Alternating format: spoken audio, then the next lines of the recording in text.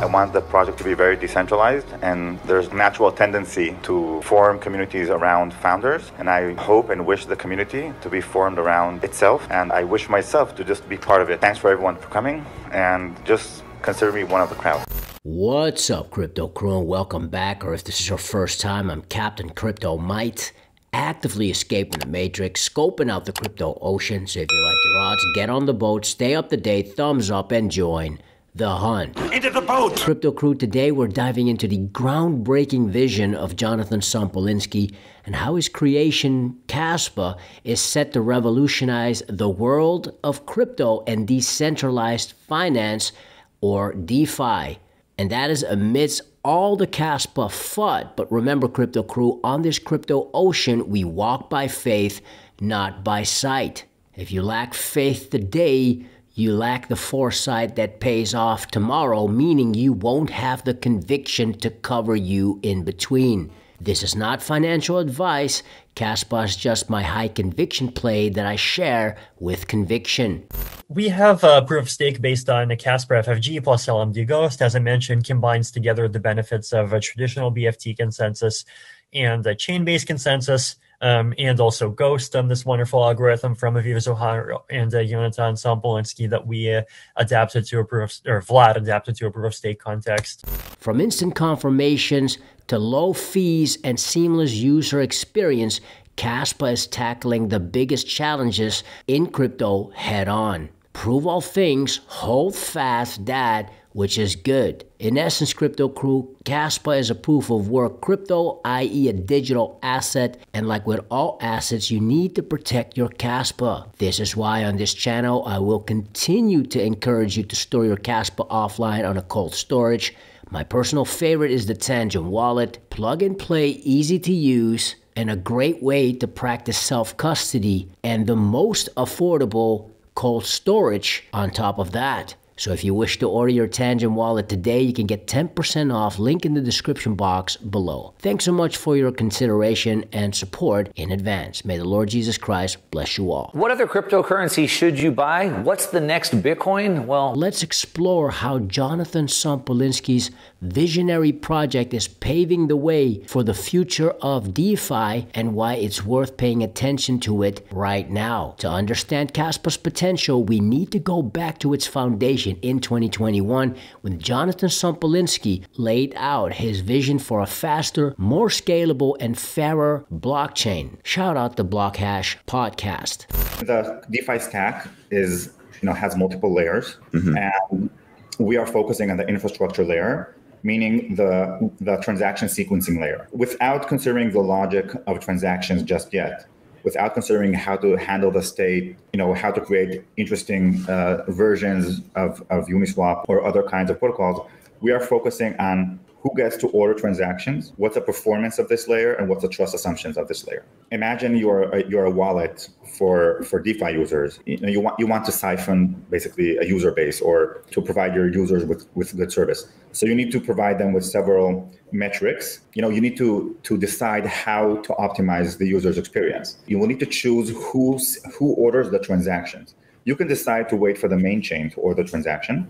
You can decide that the roll-up operator will order your transaction, and you can decide that Kaspa sidechain will order the transaction. And our focus is to be this, to be a prominent sequencer for DeFi users. Practically, this means that the wallet will hopefully send the transactions through our service. Our service will order the transactions and will, communicate with the Ethereum main chain in a more limited manner, to utilize the scalability of our system and the performance of it. So the angles are speed of confirmation.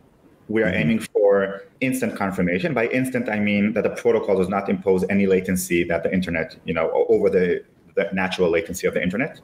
So you ping, like Google results, you press enter, and you get it. So that's what we want.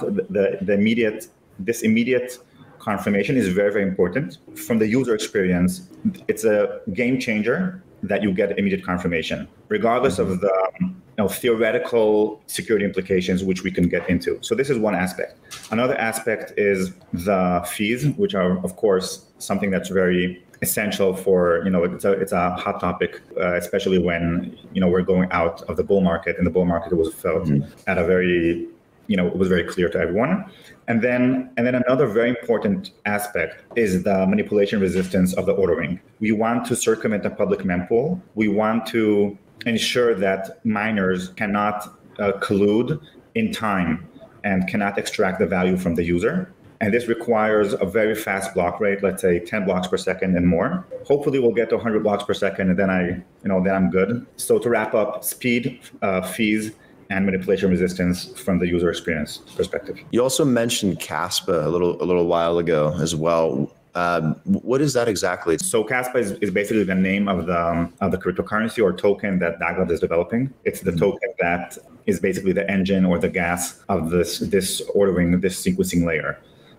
So Kaspa stands for, in Aramaic, it's silver or money in ancient Aramaic, but it's a nice name. We thought it's catchy. That's a cool name. Kaspa already has a testnet, and we are trying to accelerate, the block rate so it looks much more cool than 1 block per second. We just want Kaspa to look like a very, very, very extreme block DAG. We hope it will be cool, not only the name. Yeah. What's the goal for it? Is it to be something that's transactional? It's basically the token that you use to auction the ordering in the sequence, in the blocks. Okay. So yeah, I would say it's just the gas or the auction token. Fast forward to today, and Kaspa is on the brink of major upgrades that could propel it to the forefront of the crypto ocean. These upgrades include enhanced scalability, improved network efficiency, and even more robust security features. Despite the FUD circulating within the Kaspa community at the moment, the fundamentals of Kaspa remain strong, and its development team is laser focused on delivering a block DAG that lives up to Sompolinsky's original vision.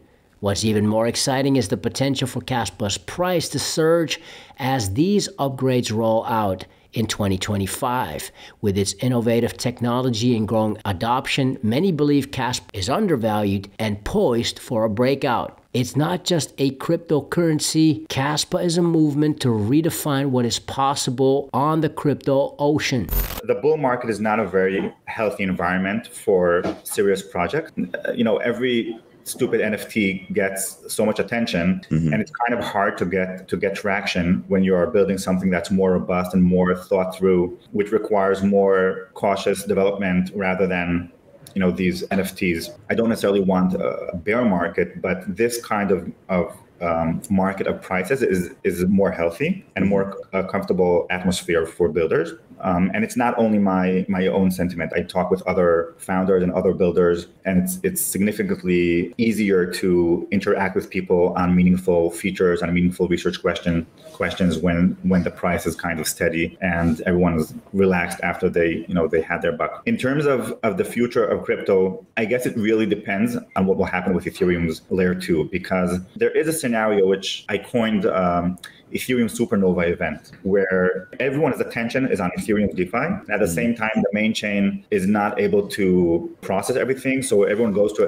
L2 and things become very fragmented, not only in terms of actual user experience, but also in terms of social consensus, meaning what does a token on this rollup represent versus a token on that rollup. And you kind of can imagine one scenario where everything is harmonious and tokens can be represented easily across platforms. But you can also imagine a scenario where just everything falls apart in the sense that every rollup's token representation is a standalone token and cannot be easily fungible across other rollups. And if Ethereum will undergo this supernova event, then the community will no longer be centered around one layer. Identifying as a DeFi in Ethereum, it will be more open to other projects. But in terms of actual usage and actual representation and actual exchanges adoption, this will be a very big event if Ethereum's layer 2 is falling apart. That's what rollup projects and other projects are estimating to deliver. And that's basically what I'm looking for. Yonatan Sompolinsky's work is proof that technology on the crypto ocean can evolve to meeting the demands of the future.